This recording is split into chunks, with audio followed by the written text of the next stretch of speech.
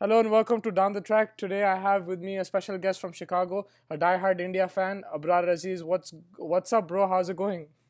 Good, good. How are you? I'm doing good. You've been following the World Cup? Of course, man. Heating up, huh? Getting up, yeah, getting up at 4:30 every day to watch the games. Yeah, in North America it's really early. The games. Yeah, that's right. Uh, I'm an hour behind you as well, so I have to get up earlier. yeah. Uh, how was the game today, man? India versus West Indies. Did you enjoy it? Yeah, good game, good game. Clinical performance again by the boys. I think they've surpassed my expectations off of them. I thought there'll be a few hiccups here and there. I thought they might start a little bit slow after the IPL, but they've been amazing. They've been perfect. They've not like let me down anyway. Maybe the batting a little bit, but overall they've been great throughout this tournament. They've been clinical. They've been bringing it on. Yeah, they're the only unbeaten team. But that middle order, you touched on the batting. That middle order, do you see it a problem going into the semifinals? Definitely, especially because we've lost Dhawan. Yeah. Definitely, there is a little bit of hesitancy over there. As soon as those top three go, I just don't see us being able to put up formidable totals. I was uh, I was expecting a lot more from Vijay Shankar. I'm a big fan of him personally, and you know this. Yeah. I've always backed him. I'm a big fan of him, but I feel like the World Cup stage is a little bit too much for him right now, Yeah. and he isn't. I feel like he's very sheltered right now. I don't see him open up and bat the way he is, Yeah. and he's had a poor IPL also. Like he hasn't really performed since being picked as well. So it's a little bit of a concern, and I have a feeling that Punch should be tried over there. I mean, Definitely. I'm still for the fact that he in the longer run, Vijay Shankar is still better than he's being portrayed right now. But I think right now, because of the fact that we have a middle order crisis, I think punt is just it's something that can blow up in our faces, or it can just skyrocket and it'll be perfect for us. So it's something worth a gamble because it's not working out anywhere right now. Yeah, definitely. It's probably worth the risk. But tell me about MS Dhoni. We always have this argument. Today again, he took his sweet time. I feel that like one of the reasons for Kohli's wicket was because Dhoni was putting pressure by consuming the dot balls. But then in the end, he hit like 2, 3 sixes and he got his strike rate up. But what do you feel like? I know you're a huge fan. So what is your thoughts on Dhoni? I still think Dhoni has to be there. Like there's no two ways about it. No, I think definitely he has to be there. But what do you like his approach? Would you still go with this approach? I think so. I think we need a person in the middle who can carry the innings till the 50th over. He shouldn't be relied on to hit those big shots. I think people around him, Hardik Pandya has to step up. He's been doing well, so there's no problem with that. Sorry, not Hardik Pandya. I mean, Kedar Jadhav has to step up a little bit. Yeah. He's not really gotten a lot of opportunity per se, but whatever he's gotten, I haven't seen him like take off. He has to step up, and maybe with punt coming in, that'll be the one. But that guy Dhoni is our guy who takes us to the 50th over. And then the last 2 3 overs, he just hits his sixes. He does his thing, and he's got. I think his strike rate was about 9,500 today. Yeah, it I think was. 56 or 60 balls or something like that. Yeah, it was. So I think overall, I think he's doing okay and invaluable in the field. That amazing catch for Carlos Brathwaite's catch. Yeah. Just and he was wrong for it too. He was going to on the leg side and then he went back on the offside. The catch was amazing, but did you notice he let a few byes go to the boundary? Yeah, He did. eventually, No, yeah. I'm not going to I knew, criticize. I, I knew you would bring that up. I'm not going to criticize his keeping too much, but the problem with the batting I have is if you saw the Afghanistan game, he took the same approach, right? Virat Kohli again lost his wicket, and a few middle order batsmen lost their wicket, and that time Hardik Pandya didn't click. Today, a major difference in the innings was Hardik Pandya clicked. Hardik Pandya. So he took the pressure off Dhoni, and then Dhoni hit those boundaries which were crucial in the last over, but it was because of Hardik Pandya, in my opinion. So the only thing I have problem with this approach is putting pressure on the batsman. If one day everyone collapses around him, then I don't think he has the power himself to take it. So I think it's high risk. Better off. I'm not saying to go guns blazing, but at least he should rotate the strike instead of consuming those dot balls. I agree, and I think he himself is such a experienced cricketer. I think he will be thinking about that as well. Yeah. Definitely, rotating the strike is one thing that he needs to maybe look at a little bit more. Yeah. He's hitting the fielders a lot. See, just a little bit of small maneuvering around a little bit more.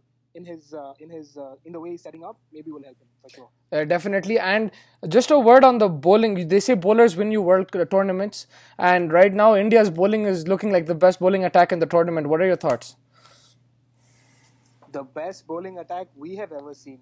You and me, we're 90 kids. We never seen like you tweeted about this Yeah, too. I tweeted about Kids, it. like as kids, we've always had like one or two good bowlers around, but we've never had a bowling attack that we can like really proudly show up. Like be like everyone is performing so well.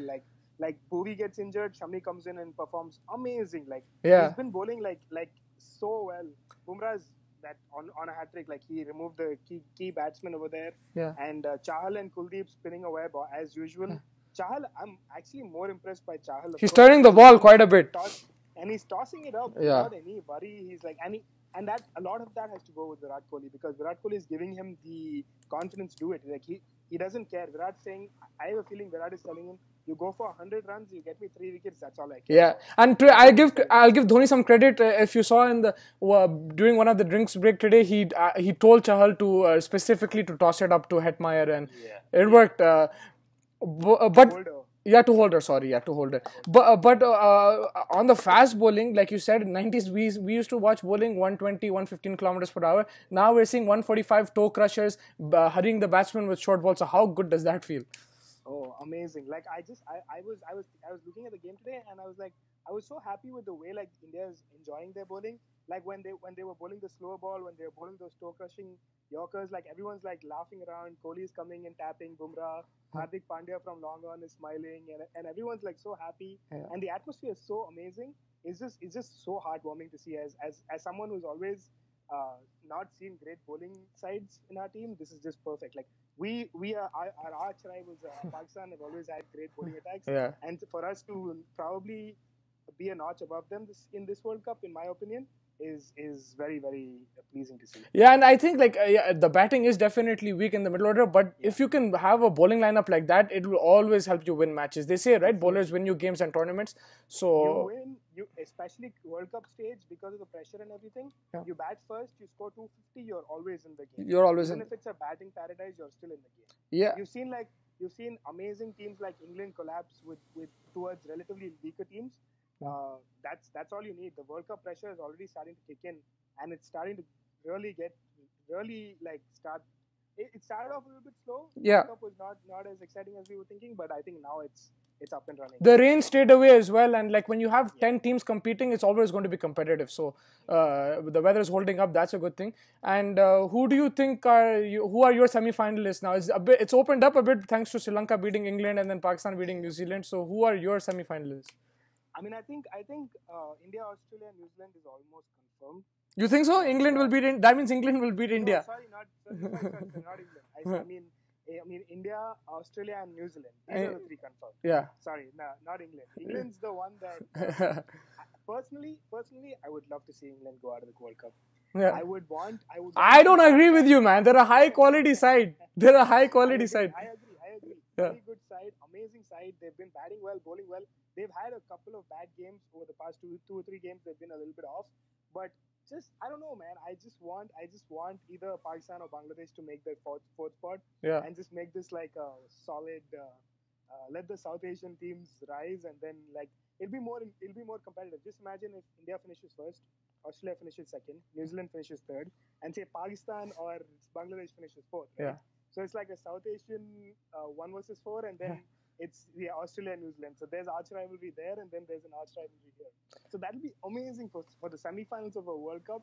Although I would really not want to lose to Pakistan at that stage, but it would just be nice to see that kind of a game. I think the only thing is the danger for England is if they get a similar wicket to what we saw against Pakistan, New Zealand, then India will spin a web around them. So if they get a flat wicket and they play how they need to just change their mindset and play aggressive cricket. If they play that, I think they can beat India and they can beat New Zealand. But it depends on the pitch, because India, if you give India some bowling friendly conditions, then they will topple all over you. They'll dominate you.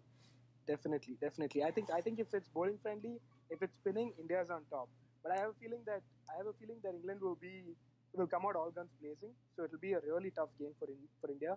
And I think it'll be a solid challenge for them. Yeah, and Pakistan, Bangladesh, you never know if they win their last two games, one of them, then in the semifinals they can do anything. They're unpredictable, right? So they can do it. Bangladesh has a more difficult route.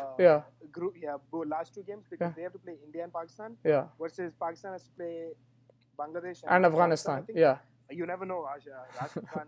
You never know. Yeah, like they should be able to beat Afghanistan because Afghanistan's batting is a bit weak, but Bangladesh, Pakistan might be a knockout, so that'll be interesting. And it'll be nice to see Bangladesh maybe make that fourth spot because they've been playing very good cricket. Like overall, they've batted well, they've bowled well. Yeah. Mustafa has captained them well. They've fielded well. They've looked the side that has been the most improved side since I've seen them the last World Cup. Yeah. If you have to compare, because India is going to do well, Australia is going to do well, New Zealand's always been doing well for the past several years. But just to see Bangladesh to kind of like always have the minnows tag removed and maybe get that spot for them would be nice to see. Yeah. And Pakistan is Pakistan.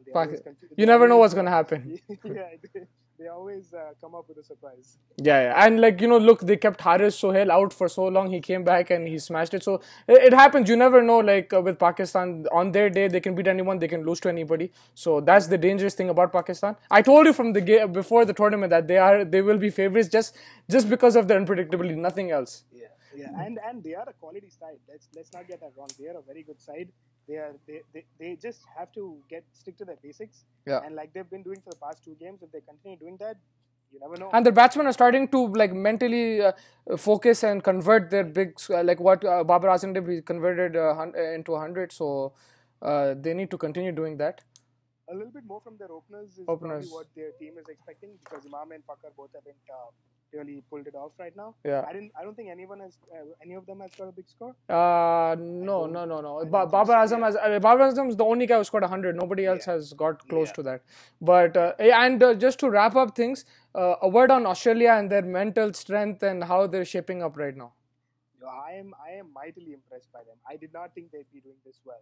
Like just for the fact that they were coming out of a relatively difficult period in their cricket because of their Warner and Smith incidents and everything. But for them to come back and perform the way they've been performing, for Warner to be consistent, for Smith to have scored those runs, for their bowling to have really, really picked up, I think they have their balance right. I have a feeling the first couple of the games they were trying to figure it out, and having Zampa in the team over Lyon wasn't making sense to me. But I think with them bringing that in now, and with Berendorf, Stark, Cummins, oh wow. Stark, I think Stark, the way they've wrapped him in cotton wool for the last 4 years, that has helped so much because he's got so much rest. He looks the most lethal bowler in this tournament. I know you have Bumrah, you have Amir, you have Shami, but that one spell where he can come and take 2-3 wickets, it just turns the whole game. And he's already, I have a feeling he's already bowled the ball of the tournament by getting Stokes out. Peach. I don't think, what a ball. What a beautiful ball. Like for anyone to have thought in 2015 that this guy is going to be your leading man in the 2019 World Cup and to prepare him and take care of him like that, hats off to Cricket Australia, man. They've done a tremendous job of taking care of him. I know we in the IPL don't like him so much. We call him a crybaby. Because he always pulls out last minute or whatever. But he's doing it for Cricket Australia. And I think that's the end goal for him. And that's the thing for Australia. They just want to win. Like the biggest tournaments, whether it's a test series or thing, they want to win and they'll do anything possible to get that victory. And I think against England, it was all about mental strength. They were just, they knew they had to finish it off. England were a better team on paper, no doubt, but just mentally, Australia are right up there. And they have the players now. Everybody is, like you said, the Stark and the bowlers, and now the batsmen are also chipping in. Warner, Smith is in decent form. Finch is in amazing form. So the only thing I think if you like India to a very small extent maybe, but like India, if you get their top order out, I haven't seen Stoinis and Maxwell really go out completely. Yeah. Like they've perished quite cheaply and like they're given their wicket away. I think Maxwell even against England got out to a very ordinary kind of a shot. Yeah. So probably that's the small weakness, but I think they'll. And also their fifth bowler, I think if they start attacking Stoinis and Maxwell, then they might have an issue. But Australia, they're up for the big game.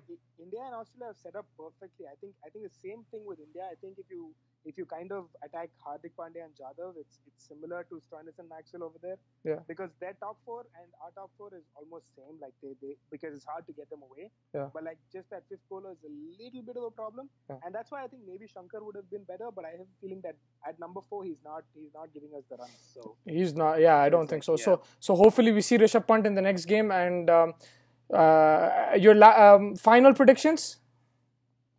Too early? Final predictions. Too early, but I'll get India. But in the hopefully we'll do top 4. You're saying top 4. You said New Zealand, Australia, India, and who's your fourth team? So I'm gonna go with Bangladesh. I'm going at Pakistan. I'm going Pakistan, India, Pakistan semi-final Old Trafford. Don't blame me if India lose though. I'm gonna come. but yeah, that's all we have for today. Thank you so much for joining me. We'll catch up very shortly, probably after a couple of games, and we'll discuss the semis. Definitely. Thank you so much. It was great chatting with you. You too. Thank you so much, and thank you for your input. Take care. All right. Take care.